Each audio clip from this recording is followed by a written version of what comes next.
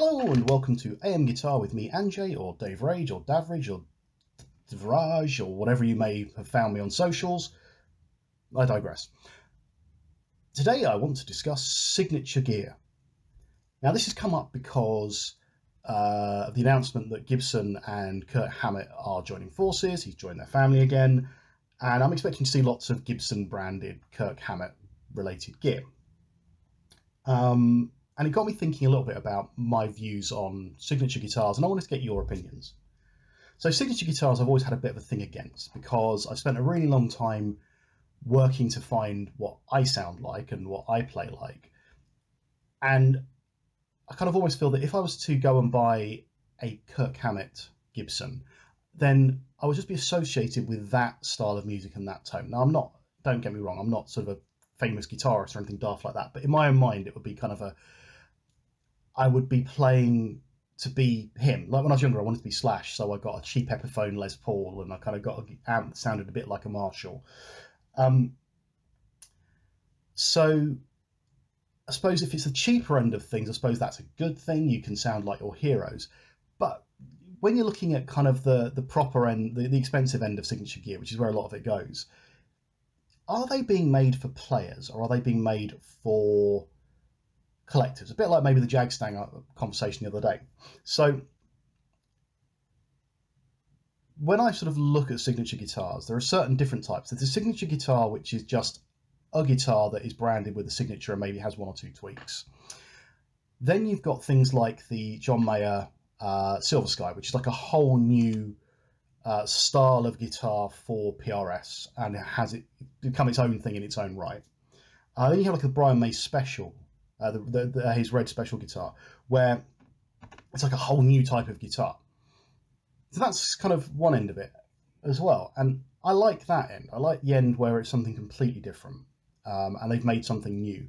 I absolutely love the St. Vincent from Music Man, for instance. I'd love one of those.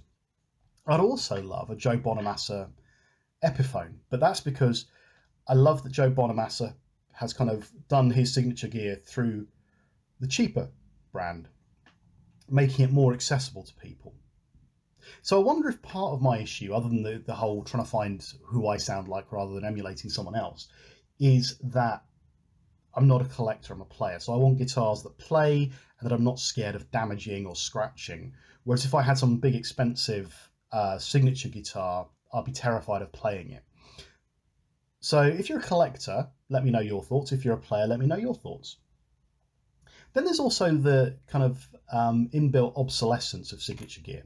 So take the picks that I have been using for a while now, the Rabea Flow picks from Dunlop. I bought them as soon as they came out because I love Rabea, and the pick seemed really nice, and it is a great plectrum. However, it occurred to me, if I get used to using that plectrum and Rabea and Dunlop stop working together and they no longer make it, then I'm in a position where I can no longer get the pick I'm used to using. So I actually stopped using it and went back to kind of jazz picks, making my own Swiss picks, things that are a bit more generic and aren't going to disappear because of a relationship breaking down. And I think it's the same with pedals as well, because, you know, I love the Zakk Wylde MXR Overdrive, for instance.